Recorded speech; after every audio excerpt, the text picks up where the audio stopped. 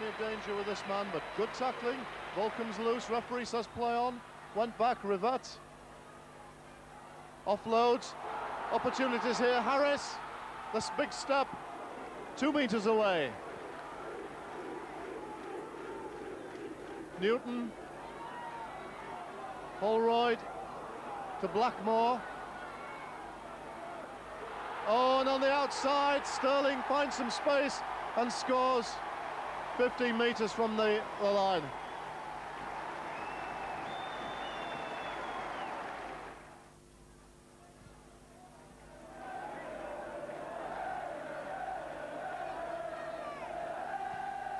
Harris finds Morley standing wide. Morley, the big gap. Got Smith to beat, he beat him.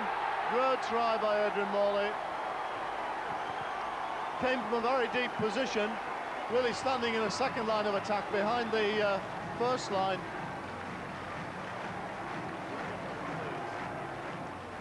Player had quite an impact in the first game between the two clubs. Scored a very good try, in fact. Matthew offloads, ball comes loose, it's picked up by Farrell. Farrell straightens up, gets through. Track back, Craven and Smith make the tackle. Leeds go to the right, Harris, quick ball to Holroyd. Spreads on, Blackmore can't handle. Well, referee's wave play on, I'm sure there was a knock on. Looked like a knock on there, but the referee's going to give a try. It must have come off Blackmore's legs.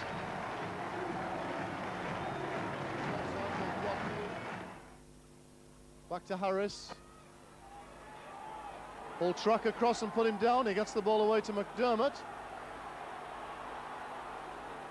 who gets up to the 30. Still going Leeds. It's Godden. Still good football by Leeds. Plenty of enterprise.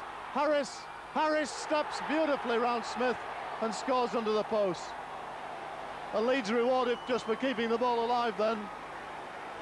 One or two speculative passes that went to hand. Harris.